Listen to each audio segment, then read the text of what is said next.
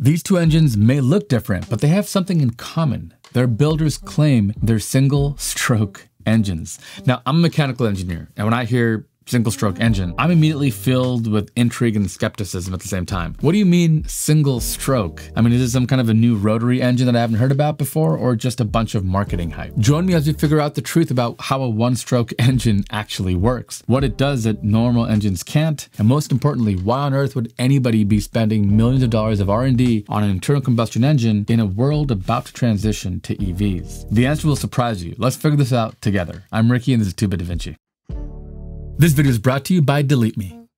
Okay, let's start from the beginning. Why exactly is the idea of a one-stroke or single-stroke engine so weird? For starters, a single-stroke engine is a type of internal combustion engine, or ICE. At the most basic level, an internal combustion engine works by burning fuel inside a combustion chamber and turning that released energy into rotation. You can do this in a variety of ways, but the key to make any engine work continuously is for it to work in a cycle. In other words, the engine should be able to burn a little fuel, convert it to motion, and then reset itself so it can burn a little more fuel, rinse and repeat. For this to work, 4 things need to happen. The engine has to suck in air and fuel. It has to compress the mixture. Then it has to burn it to produce power. Then it has to discharge the exhaust gases to make room for a fresh intake of fuel-air mixture. So you have intake, compression, power, and exhaust. In your typical gasoline car, these 4 stages are done in separate motions of the pistons, or strokes. These are called 4-stroke engines, and they are by far the most common. In some motorcycles and smaller gas engines like those on lawnmowers or leaf blowers, the intake and compression phase are both done in the same stroke, and the power and exhaust phases are done on the next one. This is a 2-stroke engine. So a 1-stroke engine would be an engine where all 4 stages, intake, compression, power, and exhaust, happen in 1 stroke of a piston. This is so weird that it took me a while to make any sense of it. If you don't find this strange, picture an engine as a swimmer, and the strokes of the pistons are the thrust that the swimmer makes with his or her arms when he or she swims. A 4-stroke engine would be like a swimmer doing a breaststroke. He puts his head out of the water, breathes in, that's the intake. Then he goes underwater and sorts of curls up as he prepares to thrust forward. That would be the compression phase. Then he kicks the water and thrusts forward, extending his arms forward while he scoops up water and pushes it back. That's the power stroke. Finally, he releases the air through his nose before putting his head up again to start all over. A 2-stroke engine would be more like a butterfly stroke, where a swimmer lunges out of the water, breathes in as he's in the air, and swings both his arms forward as he prepares to dive back into the water. Here he's combining the intake and compression phases in a single stroke. Once he's in the water, he pushes against it with both arms and legs and releases the air from his lungs at the same time, propelling him forward up out of the water, combining the power and exhaust phases in a single stroke and getting ready to start all over again. So I was thinking, what would a 1-stroke engine look like in this analogy? It would have to be a stroke where a swimmer could produce thrust and propel them forward even when resetting their arms forward to go again. It's kind of hard to visualize, but I think the swimming analogy really helps shed light on why a 1-stroke is perplexing. But still, let's give these guys the benefit of the doubt and take a look at the engines they built, starting with INNengine, the INNengine eREX. The first thought in my mind is, who are these guys? Are they a legitimate company or just a bunch of snake oil salesmen? Because we've seen so many companies making claims that feel like pump and dump schemes. And this is what I found. INNengine is a company based in Granada, Spain, that develops innovative engine technologies for various applications. It's actually a very small company with only 9 members from what I could tell. The company was founded in 2011 by Fernando Castañeras, Roberto Landaro, Ana Martin Moreno as the managing director, and Juan Garrido as the investor and CTO. I couldn't really find very much about them. Juan Garrido doesn't have much of a LinkedIn profile, so I'm not even sure if he's an engineer. The VP, Roberto Landaro, well, doesn't seem to have any background at all in mechanical engineering or the automotive industry for that matter. He does have 23 years of experience in, wait for it, bespoke seating projects, as in setting up chairs at large events. I'm guessing he's a really good businessman or something. The only one who really stood out to me was this guy, Angel Herrero, who works at INNengine as a simulation analytics engineer. It's a young company, but it's been running for 13 years, so they've had time to develop 2 flagship products, the eREX engine and the REX-B, which they claim to be patented, revolutionary, 1-stroke engines. We live in a golden age of information access. It's what makes these videos possible, but it's a double-edged sword. Have you ever tried Googling yourself? I have, and it's seriously shocking, and why I signed up for our sponsor, Delete Me. It's crazy to me that collecting people's personal information online and selling it is a legit business, but here we are. Delete Me is a hands-free subscription service that will remove your personal information that's being sold online. Just look at this. 53 data brokers had my data, and it's not just a one-time thing. Delete Me will stay vigilant and keep an eye on your data and remove it quarter after quarter as needed. I've been a member now for almost a year, and I just got my 4th quarterly report. And it's not just about you. How about your family members? I worry about my mom and dad, and Delete Me makes it easy to protect your entire family. Delete Me published a wire release on how high levels of political polarization have become the primary driver of online personal information risk for individuals, public institutions, or businesses. Something I've noticed whenever I research my videos. Have you ever heard the expression, if something is free, then you're the product being sold? Well, take back your privacy online. Get that extra peace of mind of having experts on your side and save 20% on all plans with Delete Me and discount code Ricky. Links in the description. Huge thanks to Delete Me and you for supporting the show. They both work similarly. So I'm just going to focus on the eREX, which is the most versatile of the two. So how does this engine work, and why does the company say it's a one-stroke engine? Here's an animation of the inside of the engine. There are a couple of things that stand out to me. First, it has 4 cylinders and 8 pistons in an opposed piston design.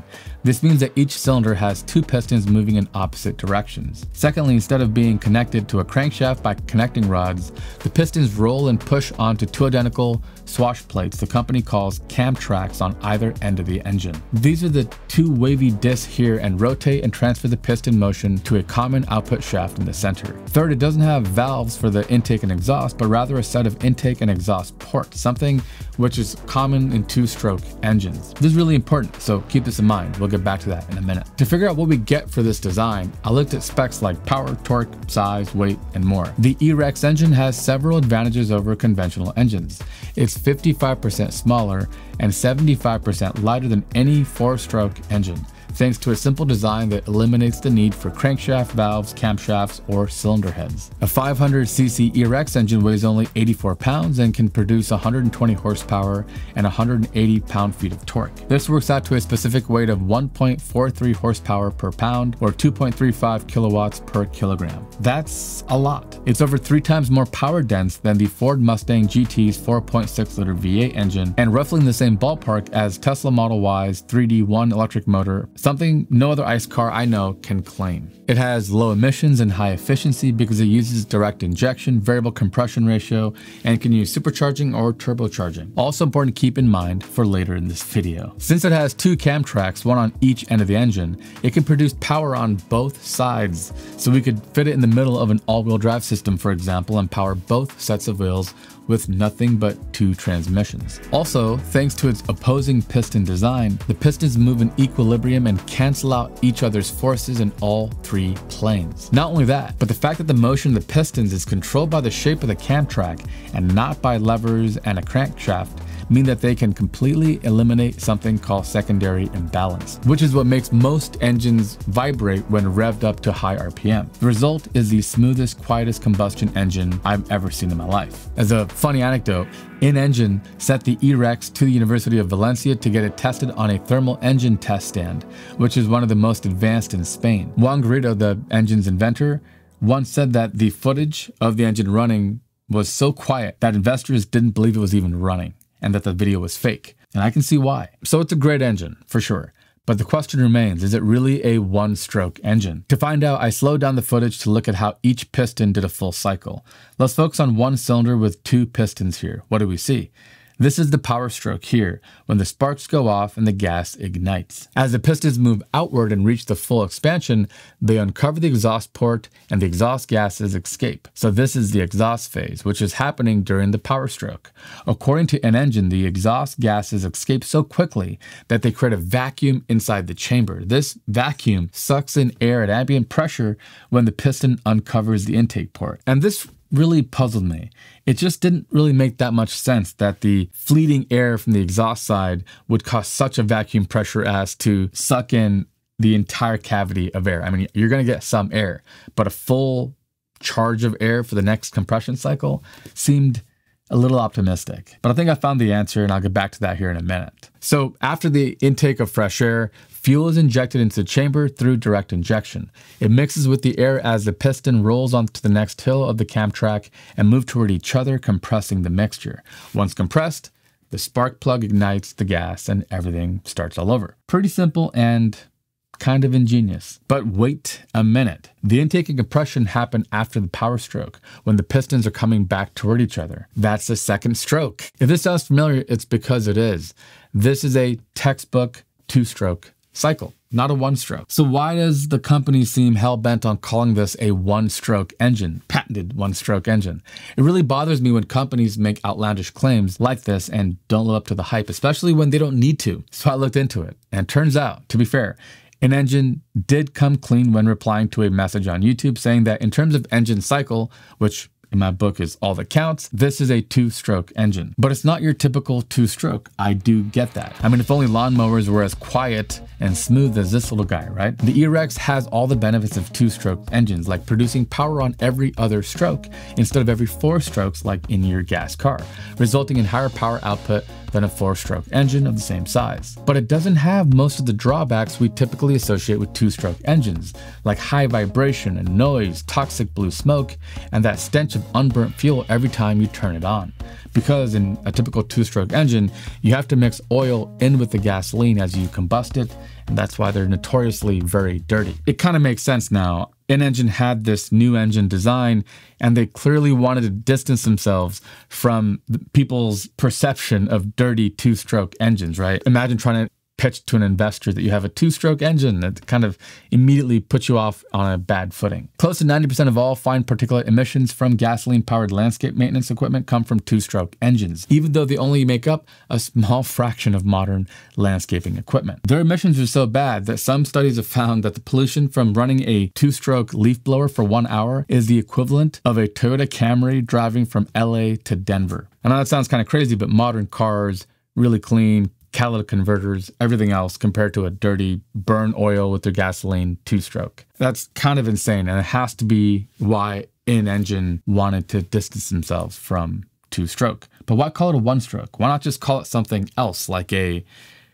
I don't know, enter marketing buzzword here? Well, it turns out, if you look at this animation, you'll notice that each pair of pistons does 2 full cycles per revolution. That's the same number of power strokes per revolution as a one-stroke engine would have. So, yay, two-stroke? That would be like me saying that, yes, this is only two-stroke because I have to reset my arm to swim again. But if I have 2 arms, then I'm a one-stroke because I'm producing power on every stroke. That is true. But if you broke it down by piston, right, it would still be, I'd have 2 two-stroke pistons, if you will.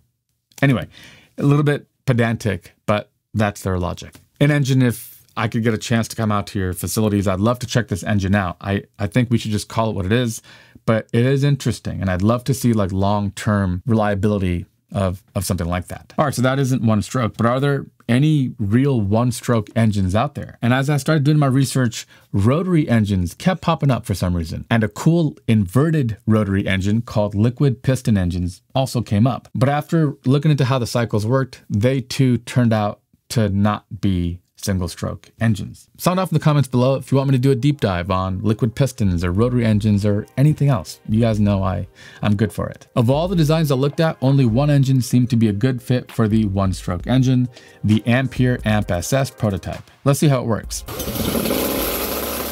First, you'll notice that this engine has only 2 cylinders in a boxer configuration connected to a central crankshaft. The levers in the crankshaft are also quite unique and designed to minimize vibration. But what makes this a single-stroke engine is the piston and cylinder assembly. It's funny that this design is the opposite of INNengine's opposing piston design.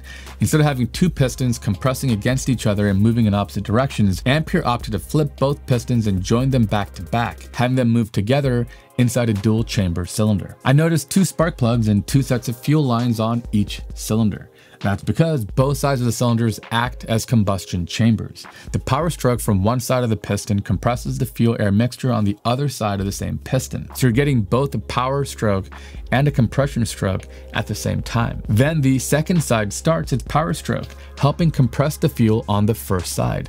The net effect is that you get 1 power stroke every single stroke of the piston. One pushing into the crankshaft, like when you put your weight on a bike pedal to push down, and one pulling on the crankshaft, like when you pull your pedal up while cycling. When you look at each side of the cylinder separately, you see a normal 2-stroke cycle. But when you look at the piston as a whole, with both sides working, it really does appear to be a single-stroke engine. Regardless of this, there's a clear difference between Ampere's engine and the eREX we talked about before. The eREX's compact size, high power-to-weight ratio, and inaudible humming sound make it an ideal candidate for an application that could change the EV industry. So going back to the eREX then, let's talk about some of the cons. All of engineering is a balancing of trade-offs, right? Trying to get more of what you want and minimizing what you don't. The first one is that the opposing piston design concentrates heat in the center of the engine, so it requires a very complex cooling and lubrication system. And then there's a problem with performance. Even though you get more power and much smoother operation, the swash plate design has a major flaw. It has a lower torque than other engines because it lacks a crankshaft, which acts as a lever multiplying the force of the pistons. They claim a torque of 180 foot-pounds or 244 newton meters, but they don't mention at what RPM. I'd be willing to bet that the torque at low RPM is pretty low, since they mounted an eREX on a Mazda Miata and showed it running. But they never show it taking off from a standstill. And if marketing videos don't show something, it may be because it's not particularly fast. One thing that also bothered me is the claim that the engine will work with ambient air, when the footage of the Miata clearly shows a supercharger installed on the engine. So I guess the intake air is getting a bit more help going in. But this leads me to my bigger point. Why bother with an internal combustion engine? Like, why sink money into the R&D for something that we know is going away? The world is going electric. Why bother developing a newer, better internal combustion engine? It's like someone trying to design a better and smoother horse carriage at the beginning of the 1920s when it was clear that automobiles were going to take over. And this gets to why it's called the eREX. You guys are probably familiar. E for electronic or electric, and REX for range extender. Their plan is to build this as a range extender option for EVs. Their premise is you'd be better off making 3 cars instead of 1 with these range extenders that are smooth, small, quiet, and with 5 or 10 gallons of gasoline, you could get that extra range when you need it. Most of the time, you never would. You wouldn't have to run it very often, but when you did, you'd have it. It's interesting, and it's one I go back and forth on. Seeing the Tesla Cybertruck with the range extender battery pack, which is not gasoline, it's just another battery, it made me think, yeah, it does kind of make sense. For example, 1 gallon of gasoline has over 30 kilowatt hours of energy storage on board in 1 gallon. That means a 10-gallon tank of gasoline, which weighs 60 pounds, has 300 kilowatt hours of energy. Now, obviously, the internal combustion engine is only about 1/3 efficient, but even then, that's 100 kilowatt hours. The same as the Cybertruck, kind of, which weighs 1,000 pounds for the battery pack in just 60 pounds. Fuel, unfortunately, is really good at long-range, high-density storage. So does that make sense? What do you guys think?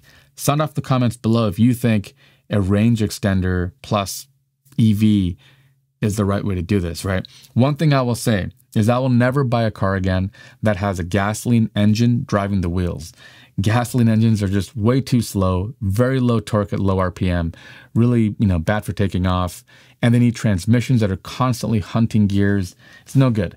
After driving an electric car, I want a pure electric drivetrain. But would you be on board for a range extender option that just found its perfect RPM for the highest power output on the torque curve and just hit it, producing electricity as a generator to charge the battery pack back up, giving you that quick recharge time if you need it, all the range you want, all while still having all the benefits of electric motors for that super high speed, high performance, long lasting component? Sound off the comments below. I'm truly curious what you guys think. All right, so that's a quick look at the 1-stroke engine. Now, check out this video next. And until next week, I'm Vinci. Thank you so much for watching.